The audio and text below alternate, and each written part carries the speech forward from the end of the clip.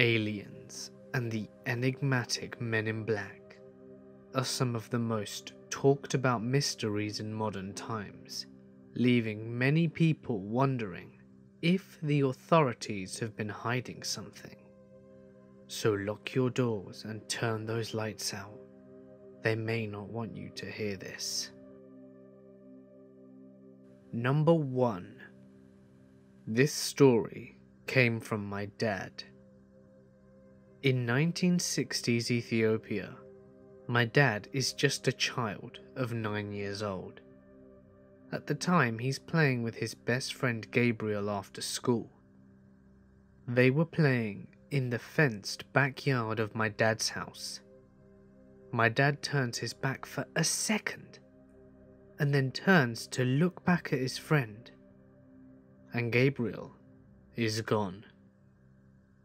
It's important to note that my dad and Gabriel were from the top 1% of Ethiopia's ruling elite.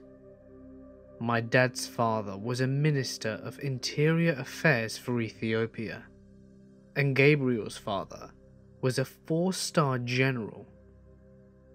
The backyard that Gabriel disappeared from had 10-foot bricked walls with armed guards patrolling on the outside. A couple of hours pass. His parents, my dad's parents, and the guards are searching, but Gabriel is nowhere to be found. 48 hours pass. Now, there is a nationwide search for this important general's kid. It's on the news. Police are searching door to door, describing him and what he was wearing when he disappeared. He was wearing his private school uniform, white shirt and brown pants. Helicopters now even scour the countryside trying to find him, but nothing. A month passes, and then 2, and then 4. Their families start losing hope that he would ever be found, and fear the worst. Exactly 6 months to the day that he disappeared, Gabriel appears back in my dad's backyard. He was wearing the exact same white shirt that he was wearing when he disappeared. His uniform was still clean. He looked exactly the same as when he disappeared. And this is when it starts to get weird. Once they confirmed that he was okay, they started asking where he'd been. He said a couple of nice men took him on a trip. He was in a white room that glowed, and other children were there from different countries. He said he was surprised that the nice men, who looked like white guys, could speak Ethiopian, and he could understand what the children were saying even though they were not from Ethiopia. The white glowing room had no windows, and the doors disappeared into the walls. There were buttons on the walls, and if a kid pushed them, a bed would come out of the wall. He said that he was all of a sudden in a city, and that it was glowing clean, and cars were flying around him. He said that there were people there and that they looked strange, like us, but different. One nice man was still with him and took him to a tall building, where he said he had to stay there for a while. But he showed him to a room that he could use for his entertainment. Gabriel said he could push a button and the room itself goes places, an open field, the beach, and that the room itself would even fly. He said after a couple of hours he was taken back to Ethiopia and appeared in the backyard. He thought he was only gone for a couple of hours, and no one believed him. As Ethiopia is a super religious country, most adults around him thought that he was possessed by the devil. Gabriel was even forced to get seen to by a priest to cast the evil spirits out of him, but he turned out okay after that. He and my dad still keep in touch, as they have done throughout their lives. Gabriel got a doctorate in physics, and has worked in Holland for a long time. still makes for one of the creepiest stories I've ever heard. Number 2. Before I tell my story, I'd like to say that I am a complete skeptic and question everything and anything supernatural. I think extraordinary claims should always require extraordinary evidence. And even to this day, I will never be able to empirically prove what I experienced. I am currently 26 years old, and this happened on June 16th, 2007. I remember it vividly. It was immediately embedded in my long-term memory when it all happened. In psychology, I believe they refer to these events as flashbulb memories. Anyway, I was living with my parents at the time. It was a pretty stormy night. The wind was gustling slightly more than usual. Rain was coming down violently, with your typical cracks of thunder and lightning. I was playing World of Warcraft at the time, enjoying the idea that I had a legitimate excuse not to go out and do anything. I was about to finish one of the longest chain quests in the game, and then boom, the internet goes out. I try for about 30 anxious minutes to get the internet to work, and you guessed it, nothing. I head to my room, frustrated. Here I am, home alone, no internet and irritated as hell. My parents at the time were at a work-related event. I remember laying on my bed just staring at the ceiling, turning my head to look at my old retro alarm clock. It read 6:18 p.m. when I hear knocking. I immediately sprung up, eyes wide open, startled as hell. I crawl to my window that faces the front door, and then the knocks again. I peek outside my window and see 3 tall men literally dressed in your typical FBI looking black suits. One of them had what looked like to be a folder or file or something. Another one had what I now identified to be a Geiger counter, and the other one was the one beating my door with his huge fist. I head to the door and don't really think much of it. I honestly thought they were just church people soliciting their beliefs. So I open the door, and the one man nearest the door that was knocking greets me in a very monotone voice. He then pulls out a badge and says that him and his colleagues need to check the water source from the house faucets. I asked them a bunch of questions, and it turns out that they were in fact FBI, and that someone had allegedly tried to poison the city water. I quickly called my parents to let them know what was going on, and they okayed the situation. The guys in suits didn't even check the water in my house. They had some other group of government guys show up and check. I tried to ask them if there was a motive or if it was a terrorist, whatever it might be, and they simply said that they couldn't talk about it in any detail. Out of nowhere, all the lights in the house go out. It's pitch black, and the guys in suits tell everyone to stay calm. They think it's just a power outage. The guys taking water samples turn on their flashlights.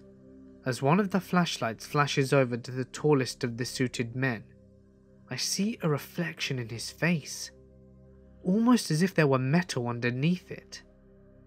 The guy with the flashlight quickly directs the light somewhere else, and a moment later, the guy with the flashlight says, "Sir, it has begun."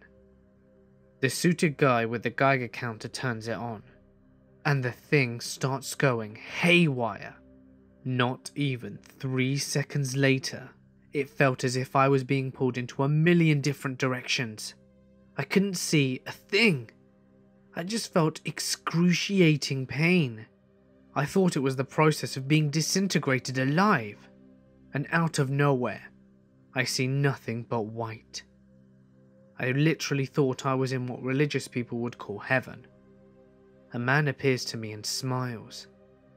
he swings his arm in an inviting gesture, as if I were to enter a ballroom or a dance party. I try to walk, but nothing. Then the white room gets sucked in on itself, and I see my life flash before my eyes. I see everything. Disneyland at 5, my first kiss at 15. I watch 9/11 happen on the TV with my mum and dad. Everything. I see the Earth suspended in space. I'm watching Earth from above and I fall. I am falling, my heart racing, numbness, disbelief, and then I see the ground getting closer and closer. I know this is it. I know I am about to die. But before I hit the ground, I hear the voice of the monotone-suited man say in my head, "Do not, no matter what." I woke up in my bed with a cold sweat and a panic. I freaked out so much and ran downstairs to find my parents cooking dinner. I run back upstairs and see the time is 6:22. I was relieved to find out that it was a dream. But it gets creepy. I go downstairs and ask my parents when they got home. They told me that they'd been home all the time as it was their day off. I asked how their company event went, and they said that that was last week. I go to my computer to find that my WoW account was logged in, and where I left off before the internet went down. I check my computer to see the date, and it was the 23rd. I have literally no memory of a full week. I try to recall what happened in my dream. It was a blur. I go back upstairs and see that it looked like someone had been through my closet. I search around and freak out. The exact same Geiger counter that the alleged FBI agent was holding was in my closet. I have never told anyone about this until now. I've since spent the last decade trying to put the pieces together. I just live day by day as an ordinary person, hoping that they do not return. Number 3. About 5 years ago, me and 2 other friends were on our way back from a warp tour in Maryland, being driven by one of the friends' mothers because none of us had cars that we could drive yet. It was almost night. The sun was still kind of out, and it wasn't that dark yet. We were driving on a 2-lane highway that had trees on either side of the road and a median in the middle of the lanes. As we were driving, a creature ran out from the trees on the other side of the highway and jumped the median and sprinted towards the trees on the other side. We almost hit the thing, and our friend's mum had to slam on the brakes, and everyone in the car was screaming their heads off. Not because it was a look out for the deer situation, because it was the legitimate, most scariest thing I have ever seen in my life. It was black and had long, gangly limbs as well as mopey black stringy hair. This thing moved so weirdly, I can remember it clearly to this day. It galloped so awkwardly, and when it jumped off its back 2 legs and landed again on the back 2 legs before coming down, and continued to gallop across the road. Everyone in the car said the same thing, which was, what the hell was that? To this day, I am convinced it was a demon or alien or escaped medical experiment. It was large and terrifying, and the way it moved was unlike anything I've ever seen in my life. I wish I had more details about it, but sadly that's all I remember.